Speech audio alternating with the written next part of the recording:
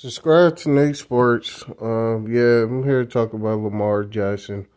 Um, the media with like Skip and shit and any of the ESPN sports analysts, they full of crap with him talking about he got to be quiet. He shouldn't say nothing. He should stay in the corner like he a little kid, like he scared everybody. And it seemed like the NFL mad that he ain't go through the protocols of how they do things. Like they talking about he gotta have his own gotta have representatives that they know of that's in the institution of what they do and all that bull crap. He can't do what he want, and he gotta play by their rules, and that's full of crap.